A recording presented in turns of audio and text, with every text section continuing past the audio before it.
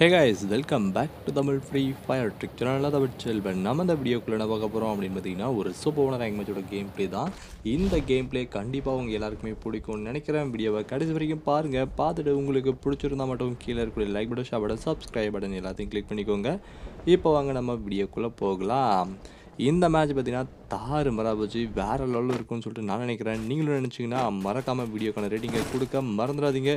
Okay, helmet ஆடா பாவிடே DLK குரு அடி வாங்கிட்டாரு.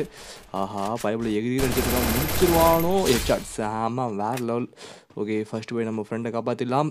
அப்பாடி நல்ல வேலை, இன்னும் கொஞ்சம் இல்லைனா செத்து போயிருப்பான். நல்ல வேலை நம்ம காப்பாற்றிட்டோம். பைப்பில் முடிச்சிடலான்னு வந்தால் இங்கே ஒருத்தர் திட்டான் போடி. இவனுக்கு ஒரு ஹெட்ஷாட்டு தாறு மரம் விழுந்துட்டுருக்கு. ஹெட்ஷாட் MP5 அதுவும் இந்த சிங்கிள் ரேஞ்சர்லாம் பார்த்தீங்கன்னா ஹெட்ஷாட் கொஞ்சம் சிறப்பாக விழுது. நீங்களும் யூஸ் பண்ணி பாருங்கள். இது ஓசியில் கொடுத்த ஸ்கின். அது ஒரு ஹெட்ஷாட்டு சாம. இன்றைக்கி என்னடா தமிழ் நம்மளுக்கு ஹெட்ஷாட்டாக விழுந்துட்டுருக்கு. என்ன நடக்குதுன்னே எனக்கு புரியலையே. சரி, எத்தனை நடந்தாலும் நன்மைக்கேன்னு நினச்சிக்கிட்டு ஓடிக்கிட்டே இருக்க வேண்டியது தான். ஓகே, 2 கிலோ வந்துடுச்சு. இன்னொருத்தனை நாக் பண்ண பார்த்துக்கலாம். இப்போ நம்மகிட்ட ஹெல்த் இல்லை. டேரெக்டாக போயிட்டு அவனை அடிக்கிறன்ற பேரில் அவன் ஃப்ரெண்டு நம்மளை அடித்து கொன்று குவிக்கிறதுக்கு பதிலாக நம்ம ஃபஸ்ட்டு போயிட்டு பார்த்தீங்கன்னா லூட்டை பொறுக்கிட்டு வந்து அதுக்கப்புறம் போயிட்டு அவன் எங்கே இருந்தாலும் கடைசி ஜோனுக்குள்ளே தான் வந்தவனா அப்போ சாவடிச்சிக்கலாம் அப்படின்னு சொல்லிட்டு நானும் விட்டேன். பைப்பில் இப்போ போய் பார்த்தா ஆளையே காணும். எங்கேயோ பார்த்தீங்கன்னா ஆகிடுறான். சரி, பைப்பில் ஓடி போச்சு விட்டுலாம் அப்படின்னு சொல்லிட்டு விட்டேன். பைப்பில் லேண்ட்மென்லாம் செட் பண்ணி போயிருக்கான் பாருங்க, நம்மளை சாவடிக்கிறதுக்குன்னு. சரி, இதுக்கடுத்து பார்த்தீங்கன்னா கொஞ்சம் ஃபாஸ்ட் ஃபார்வர்ட் பண்ணியிருப்பான். ஏன்னா இதுக்கடுத்து எனிமி கொஞ்சம் நேரம் கழிச்சு தான் பார்த்தீங்கன்னா எங்கள்கிட்ட சிக்கனா. சரி, அதனால தான் பார்த்தீங்கன்னா கொஞ்சம் ஃபாஸ்ட் ஃபார்வர்டு பண்ணிட்டேன். ஓகே, 2 கிலோடு இருக்கும். நம்மளோட பார்த்தீங்கன்னா VSS MP5 இருக்குது. இதில் MP5 தாறு மரான கன்று. VSS பற்றி உங்களுக்கே நல்லா தெரியும். இங்கே ஃப்ளாஸ்மா கன்று இருக்குது. சரி, ஓகே, VSS போட்டு ஃப்ளாஸ்மா எடுத்துக்கலாம்னு சொல்லிட்டு பார்த்தீங்கன்னா ஃப்ளாஸ்மா எடுத்துட்டேன்.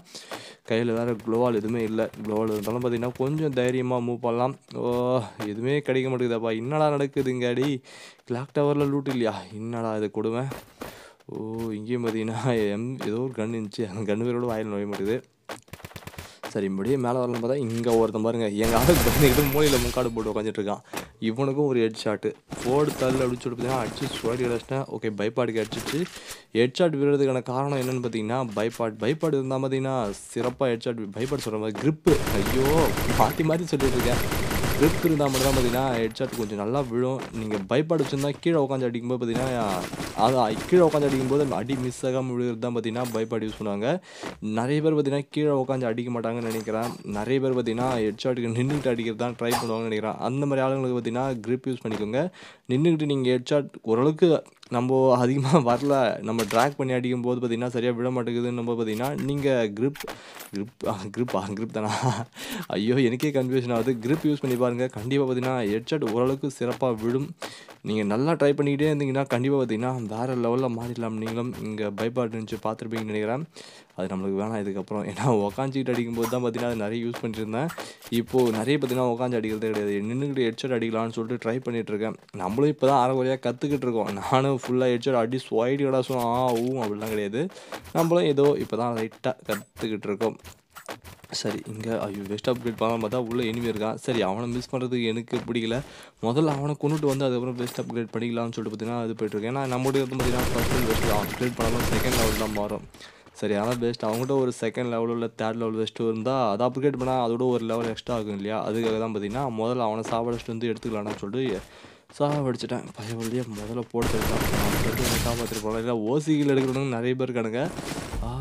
இங்கே க்ளோவால் இருக்கு ஒன்று. ஸ்கார் சாம. முதல்ல பார்த்தீங்கன்னா குராசாவை கீழே போட்டு ஸ்கார் எடுப்போம். ஏன்னா குராசா ரேட் ஆஃப் ஃபயர்ன்றானுங்க. ஆனால் ஒரு கன்றாவையும் கண்ணில் தெரிய மாட்டேங்குது. அந்த ரேட் ஆஃப் ஃபயர்ன்ற மாதிரியே எனக்கு ஒரு ஃபீலிங்ஸும் வர மாட்டேங்குது. அந்த அளவுக்கு பார்த்தீங்கன்னா மொக்கையான ஒரு கன்னாக இருக்குது. பைப்பில் மேலே இருந்தால் அடிச்சிட்ருக்கான். சரி, இன்றைக்கி அவனை பொழக்காமல் போகக்கூடாதான்னு சொல்லிட்டு பார்த்தீங்கன்னா நானும் வெயிட் பண்ணிக்கிட்டு இருக்கேன். என்ன நடக்க போகுதுன்றத நீங்களே வெயிட் பண்ணி பாருங்கள். நீங்கள் அதிகமாக ஹெட்ஷாட் அடிக்கணும்னா பார்த்தீங்கன்னா கண்டிப்பாக கிரிப் யூஸ் பண்ணுங்கள். எல்லாமே third level third level use பண்ணுங்கள். கிரிப் யூஸ் பண்ண ஃபர்ஸ்ட் லெவல் கிரிப் போட்டுன்னா ப்ரோ எனக்கு ஹெட்ஷாட் வேணும் அப்படின்னு சொல்லி கேட்காதீங்க. உங்களுக்கு ஹெட்ஷாட் அதிகமாக வேணும், நல்லா வேணும்னு சொன்னால் கண்டிப்பாக கிரிப் தேர்ட் லெவலில் யூஸ் பண்ணி பாருங்கள். வேறு லெவலில் இருக்கும். சரி, ஓகே, இங்கே இருந்தால் பைப்பில் முடிச்சிட்டோம். இதுதான் பார்த்தீங்கன்னா ஹெட்ஷாட்டுக்கான ஒரு சூப்பரான ட்ரிக்ஸு. நான் இது வரைக்கும் யூஸ் பண்ணிகிட்டு இருக்க ட்ரிக்ஸ்னே சொல்லலாம். ஓகே, கொஞ்சம் ஃபாஸ்ட் ஃபார்வர்டு பண்ணிட்டோம். இதுக்கடுத்து பார்த்தீங்கன்னா கொஞ்சம் வேகமாக தான் போவோம். அப்பயும் பார்த்தீங்கன்னா எனக்கு ஒரு சில டைமில் சரியாக ஹெட்ஷாட் விழ மாட்டேங்குது. ரீசன் பார்த்தீங்கன்னா, நம்ம ட்ராக் பண்ணும்போது பார்த்தீங்கன்னா சரியாக தூக்க மாட்டேன். ஒரு சில டைமில் எனக்கு மிஸ் ஆகிடுது. நான் எனிமி பார்த்தீங்கன்னா ஒரு சில டைமில் பதட்டத்தில் பார்த்தீங்கன்னா அப்படியே அழுத்து பிடிச்சிடுறேன், மேலே தூக்க மாட்டேன்றேன். அதையும் நல்லா கொஞ்சம் வாட்ச் பண்ணுங்கள், உங்களுக்கே புரியும். நீங்கள் ட்ராக் பண்ணும்போது பார்த்தீங்கன்னா அழுத்தி மேலே தூக்குனீங்கன்னா பார்த்தீங்கன்னா ஹெட்ஷாட் விடும். ஆனால் ஒரு சில மொபைல்லாம் பார்த்தீங்கன்னா என்னதான் பண்ணாலும் ஹெட்ஷாட் சீக்கிரம் விடாது. காரணம் என்னன்னு பார்த்தீங்கன்னா அந்த மொபைலோட ஃபால்ட்டாக கூட இருக்கலாம்.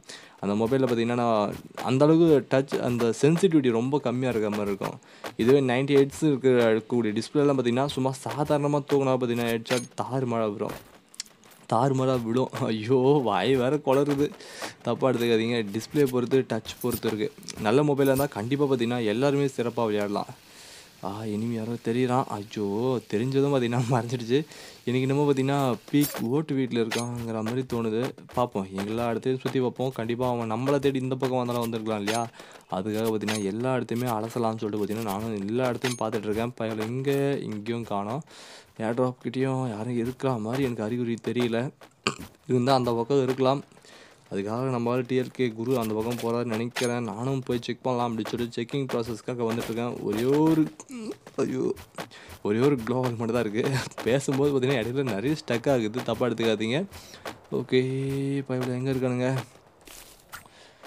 கண்டிப்பாக ஓட்டு வீட்லேயே இல்லை பால்கனி வீட்டில் 2 இடத்துல தான் இருப்பானுங்க. ஏன்னா அதுதான் ரொம்ப சேஃப்டியான இடம். அது விட்டால் பார்த்தீங்கன்னா டபுள் டோர் வீடு. இந்த 2 வீடு எனக்கு தெரிஞ்சு ஓட்டு வீடு கூட சேஃப்டி கிடையாது. ஏன்னா ஏறுறதுக்கு நிறைய வழி இருக்குது. டபுள் டோர் வீடு தான் பார்த்தீங்கன்னா வேறு லெவல் சேஃப்டி. இங்கே நம்மளாம் அடி வாங்கிட்டு இருக்காரு. சைலன்சர் போட்டு அடிச்சிட்ருக்கான். ஹெட்ஷாட் விடுன்னு பார்த்தா விடலையே. கிரிப்பு தேர்ட் இல்லை, ஒரு செகண்ட் லெவல் கிரிப் வந்து தான் போட்டுட்ருக்கேன். அதெல்லாம் பார்த்தீங்கன்னா ஹெட்ஷாட் சரியாக விடல. கீழே ஏன் போயிடுச்சு. இன்னொரு விஷயமும் இருக்குது, அதையும் சொல்ல மறந்துட்டேன். நீங்கள் ஓடும்போது பார்த்தீங்கன்னா கீழே குனிஞ்சிக்கிட்டு ஓடாதீங்க, மேலே நிமிந்துக்கிட்டு ஓடுங்க. அப்போ தான் பார்த்தீங்கன்னா கொஞ்சம் ஈஸியாக எனிமே அடிக்கிறதுக்கு, ஹெட்ஷாட் அடிக்கிறதுக்கு இது நல்லாயிருக்கும். ஓகே, ஓரளவுக்கு தேவையான லூட் எல்லாமே கிடச்சிச்சு. இப்போது கிரிப் கிடச்சிச்சுன்னு நினைக்கிறேன். கிரிப் இருந்தால் பார்த்தீங்கன்னா ஈஸியாக அடிக்கலாம். வந்து தேர்ட் லெவல் கிரிப் இருந்துச்சுன்னா போதும், கண்டிப்பாக பார்த்தீங்கன்னா எனிமீஸாக போலலாம். நானே நிறைய டைம் ட்ரை பண்ணுவேன். நான் ஓடும்போது பார்த்தீங்கன்னா மேலே பார்த்துட்டு ஓடலாம், அது பாருங்கள், அப்படி லைட்டாக அப் பண்ணுவேன். இப்போதில் கொஞ்சம் கொஞ்சமாக ப்ராக்டிஸ் பண்ணால் தான் வரும்னு சொல்லிட்டு பார்த்தீங்கன்னா நானும் அது மாதிரி பண்ணிகிட்ருப்பேன். நீங்களும் பார்த்தீங்கன்னா நீங்கள் ஓடும்போது கீழே குனிச்சு இது மாதிரி கீழே குனியாதீங்க. எனக்கு டக்குன்னு பாருங்கள் அப்படியே மாறிடுச்சு. நான் டக்குன்னு பார்த்தீங்கன்னா அது மாதிரி வந்துடுது. நீங்களும் ட்ரை பண்ணுங்கள், மேலே நிமிந்துக்கிட்டே ஓடுற மாதிரி. அப்படி ஓடினா மட்டும் தான் பார்த்தீங்கன்னா டக்குன்னு எனிமி பார்த்தா கூட பார்த்தீங்கன்னா நீங்கள் அப்படியே அடிக்கும்போது ஹெட்டு கேம் ஆகும். ஒரு சில டைமில் மொதல் ஷாட்டே பார்த்தீங்கன்னா ஹெட்டு கேம் பண்ணும். அதுக்கெலாம் என்ன காரணம்னு பார்த்தீங்கன்னா இது மாதிரி நம்ம மேலே பார்த்துக்கிட்டு ஓடுறது தான். ரொம்ப குளருது வாய், தப்பாக எடுத்துக்காதீங்க. நானே இதை 2-3 வாட்டி சொல்லிட்டு நினைக்கிறேன். கீழே எனிமி ஃபைட் பண்ணிட்டு வாங்கிட்டு ஓடிட்டான் பயவில். இதுக்கு அடுத்து பார்த்தீங்கன்னா நம்மளுக்கு ரேஞ்சு கிடையாது, கிட்ட போய்ட்டு தான் அடிக்கணும், வேறு வழியே கிடையாது. நம்மகிட்ட 2 க்ளோவல் இருக்கா, செம. இப்போ பயம் இல்லாமல் விளையாடலாம். ஆடலாம் கொளுத்தி விளையாடிட்டு இருக்காங்க. அங்கே வந்து தாங்க மாட்டேன்டாப்பா, செத்துட்டான். சூப்பர். ஒருத்தன் நாக்டவுன் ஆகிட்டான், இன்னொருத்தன் செத்தே போயிட்டான். செம. இங்கே யாரோ இருக்கிற மாதிரி இருக்கே.